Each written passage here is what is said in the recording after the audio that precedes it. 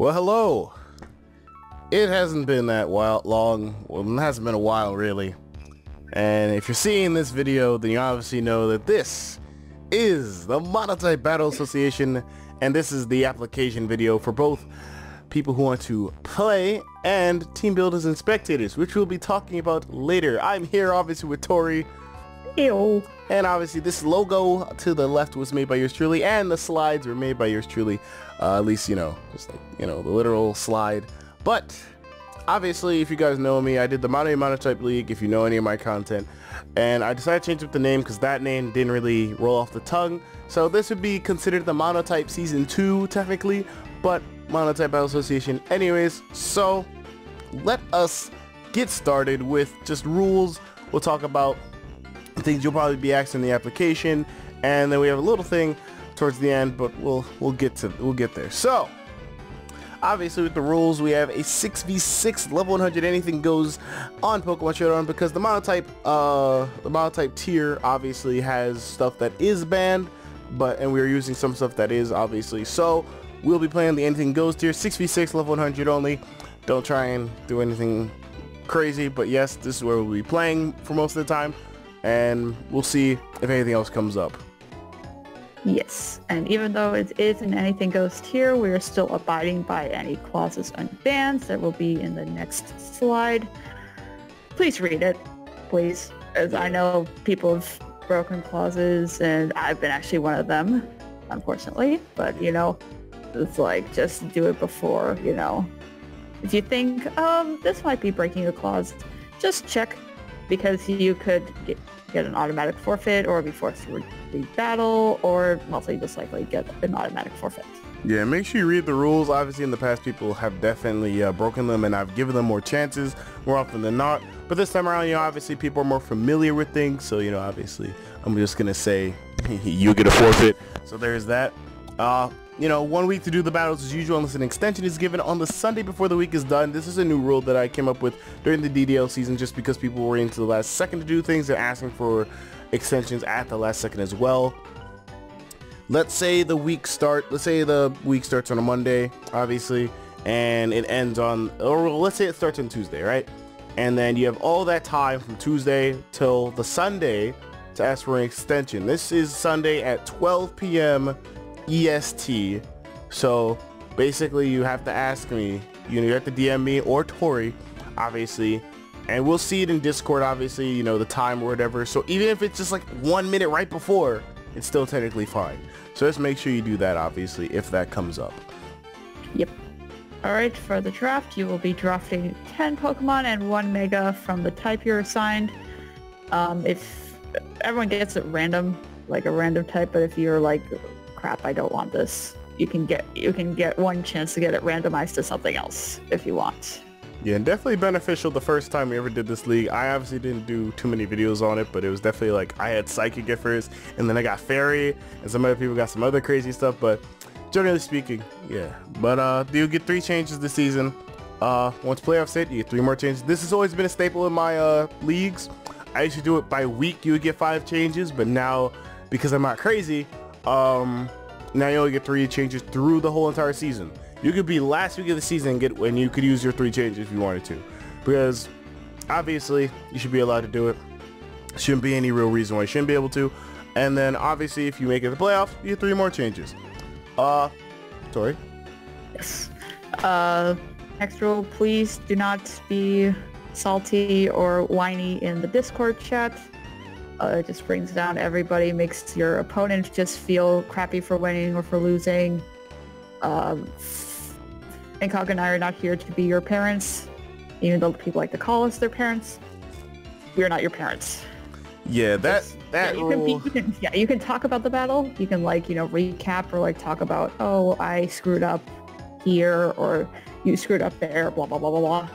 Like, give meaningful advice is our basic point. Don't cry over RNG or paralysis or any other BS, okay? We don't care. No one cares. No one wants to see you type in capital letters how fucked up it was that you got frozen this turn. Okay, we get it. It happens. Talk about the strategy of anything else. If you have nothing else better to say, then just don't say anything. Just say GG and move on. You talk about the battle in general. If the person even just says, you know, oh, I'm sorry about the problems, you just say it's the game we play. Because that's the best answer you can give. Because it literally means, yeah, shit happens. All right? Exactly. Yeah, so don't be an ass. Don't push your luck with the rules too. They're straightforward and to the point. This is a very big part of this because some people love to, you know, push it to the limit and try and ask me different things that obviously, you know, I know what the rules are. I've read them. I've gone over them. I've even edited them so many goddamn times. Don't push your luck. Please don't. Just don't. If you don't know if it's banned or if it's against the rules, ask or just reread them and make sure you understand the context of which they are being given to you, obviously. I should mention this as well. There are going to be, and this will be something I'll explain later, there will be, I want to say, 12 teams in 11 weeks. So, you know, natural stuff, you know. And it will be a top 8 situation where the top 8 make it and the bottom 4 do not. I just want to put that out there now. This is not on the slide, obviously. It's not on any of the slides, actually. I forgot to put it there, but that should be something I want to say too. But let's move on to bans and clauses. Obviously, we're not going to read them all. That just takes up too much time. You guys can obviously pause the video and look at them. But these are obviously the bans and clauses. And, you know, there are different things like Arena Trap, Shadow Tag, you know, that's why Mega Gengar isn't allowed. And I did a lot, and I mean a lot of testing throughout this. And that's the reason why I banned so many of these Pokemon. I wasn't going to have something like Genesect or like Pheromosa ban. But then I did a bunch of testing and I was like, you know, on the off chance, and then this, that, and the third, and I said, you know what, let's just throw it away entirely. And I nearly had Baton Pass, but then I remembered who I was. I don't really like Baton Pass in my, well, I'm supportive of Baton Pass. It's just not my favorite thing. But moving on, we get to the questions. This will be on both applications. As I mentioned at the beginning with spectators and team builders, this is a new thing that we will be including. But let me first read off just, you know, little questions for people who are actually applying. Hi, how's it going? I'm Incog. Name or Discord name, obviously. Need the time zone as well. This is very important for planning out battles, planning out drafting. If I ever get to do a fast draft ever again, this is very important. But obviously you'll be able to probably just do a slow draft with a 24-hour or 12-hour timer. Other league experience, if you have any, this will not benefit you for me picking you. But this will tell me, do you have any other league experience? You could put down the league, you can put down who was run by, you can put down the placing, you can put down whatever you want. Just tell me, have you ever been in any other leagues? How well did you do? What was, you know, like, who ran it, whatever. It's whatever to me, but you can definitely put it down. Also, I want to just go back to the name and Discord name. Please, and I'm going to say this so many goddamn times, please, put down the numbers with the Discord name. I get it. You know, we all know if you're already a part of servers with me, fine. But if I don't know who you are and you're just in another, like if I've never talked to you or our only interaction is through one other random server that I may or may not be a part of anymore, please give me a DM. I'm a very friendly person, or hit me up on Twitter and I'll send you like my link to my to the server, you know, my Twitch server, whatever have you. And then, you know, I can at least say, okay, well, this person wants to join the league, and if you get in, then I'll be like, okay, cool. Now, this last one is very important. This is the one that means the most. Do not meme with this. Why should you be selected for the league? Because I like to see new people, but also old faces in the league, obviously. I'm not going to just pick people, you know, based on the fact that, hey, look at this guy, he won a league, I'm going to obviously pick him. League winners and runners up get automatic for, you know, that's bias. Everyone else is selected. I want to know why I should select you. Can you be a good competitor? Can you not cry and whine in the server? Are you a decent human being? And additionally, you know, anything else that you think I should know. Because believe me, I don't just pick random people. I literally go through those and I read through them. I'm like, okay, here are legitimate reasons why this person should be a part of it. Or, you know, I know this person, you know, their battle style is pretty good. Or, you know, they're going to be a fun person to have in the server, for instance. And just to put it out there for, you know, before Tori gets to read off the team builders and spectators, which I'll preface first, obviously, with what those positions will be doing. Obviously I'm going to be picking at least, I want to say 9 to 10 people. If the winner and runner-up don't want to participate, it will be 11 people, obviously. So there's your context there. And on the application as well, you will need to put down the team name, which will be a question. It's not really like something that's like a question. It's just something that'll be there. But these are the main things you want to focus on. Now, to preface before Tori starts speaking, team builders are people who will be helping a specific team. That means you'll get the team builder role and the team role. This means you only team build. You cannot ghost, and you can only help them with team building. That's it. There's nothing really else. If the person cannot battle for whatever reason, and this has to be known, this has to be said to me, you have to at me or Tori, you have to be like, hey, I can't battle, my team builder is going to battle for me. That is completely fine. But you need to tell us, because we're not going to just sit here and just wonder, oh man, when are they going to get the battle done? You guys until we got the battle done already, it's going to be by your team leader. I'm like, when did you tell me? You're like, I had to tell you, I'm going to establish this now. You need to listen to this part. Spectators are people who are just watching and will be able to participate in Predicted with me and Tori every week. And, you know, they add, you know, playful banter. But Tori, read off those numbers. Okay, so number 1, you know, your name, Discord name. Once again, same thing with if you're just applying for the league, you know, you need the Discord number so we actually know who you are. Joining IncogM server for a little bit, you know, so we know that you aren't some rando who's gonna, you know, be trolling and annoying. Alright, so for team builders, you know, indicate which team you want to help. You know, if you're not sure and you just want to get placed with some random team, just put NA and then we'll, you know, assign you accordingly.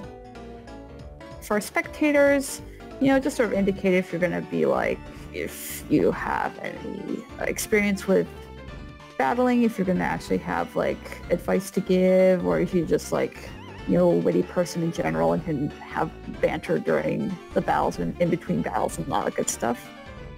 And then for both team builders and spectators, if you want, I thought this was an awesome idea, is that in previous leagues, Incog and I have been, are sort of competing on who guesses the right, who wins each week and then to the entire league. So for those positions, if you want to join in on that, you know, be on the slide saying, you know, so-and-so is, you know, has, you know, guessed this many right and this many wrong, you know, along with us.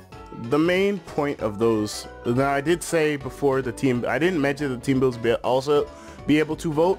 Excuse my English here.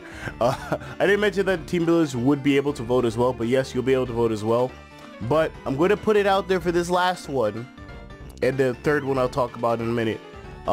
This, like, I'm pretty sure everyone's gonna say yes, but I need it to be a majority if you're gonna apply for this, because I don't want to like have majority no and still provide it.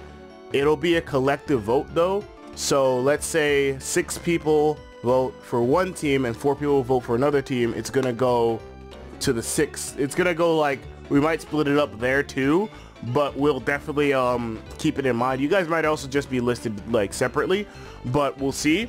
I'll definitely see how it goes. If there's not a lot of spectators, then we'll see how it will go. If there's a lot, then I'll split it off, but we'll see how that goes.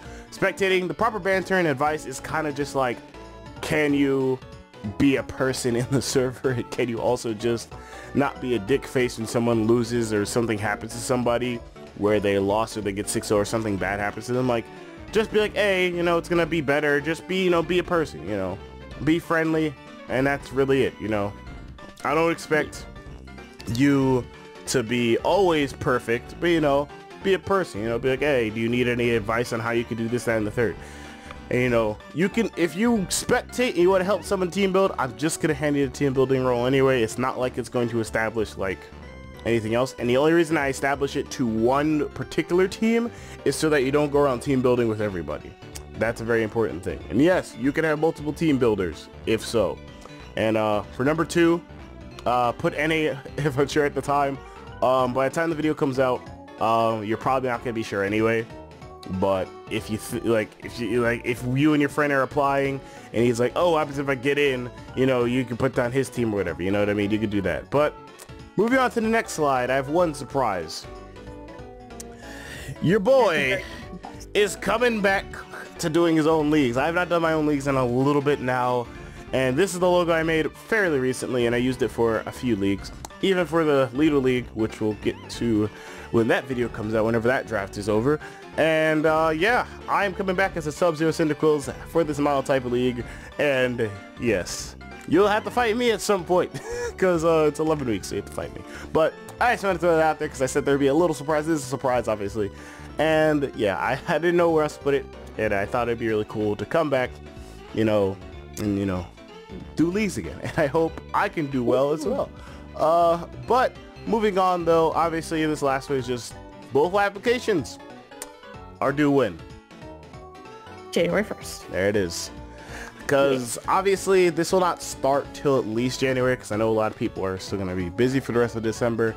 And then we have a little break from from the DDL ending till this actually starts, which will probably be a little bit into January, just so we can all establish, get some better footing on whatever we're doing, you know, maybe a job, maybe people are, you know, going back to school late January or even early January, just to get your footing back and be like, hey, this is when this is going to start. Obviously, once the draft ends, within that next week, the league will begin. So applications will be done. I will announce it on a new Twitter, which I'll make for the league, for my leagues, and obviously, and then I'll announce it there, and then you will have time to join the server. I'll be sending out invites or whatever. Draft is over. 1 week later, league starts. That is your kind of timeline, I guess. So from Tori and I, that will be your application video for the Mountain Type Battle Association. Obviously, guys, you know, if you want to apply down below in the description with the Google form.